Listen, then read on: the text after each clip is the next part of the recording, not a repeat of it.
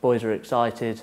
We're looking forward to getting into the season. Obviously going off to Italy next week, which boys are looking forward to. Hopefully we can get a good pre-season game there. And then, yeah, just looking forward to get stuck into that Prem Cup to start with.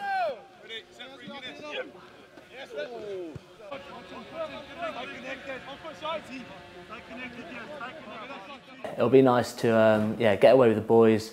We'll be around each other for the whole duration, really. So yeah, it'll be good to get to know a few of the boys a bit better, and just build, like you said, build bonds with a few of the boys that you don't know so well, and just have a good time and enjoy it. That's the main thing. Shift! Check! Yeah, it's been a really interesting story for me, really. Yeah, obviously making my way through the academy.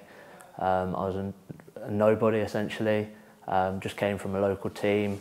Wardy gave me an opportunity, and I like to think that I surprised him and that he gave me that opportunity once I took my chance.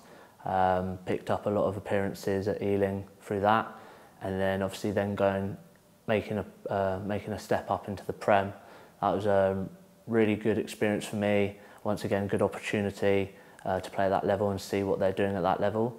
And then, yeah, just coming back, it'll be a bit different for me at this point now.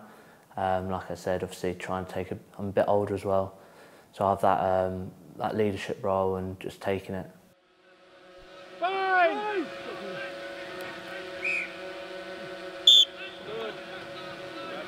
Come on, Ruto. Drop the height. Seconds. So obviously coming down from the Prem, I like to take a bit more of that leadership role.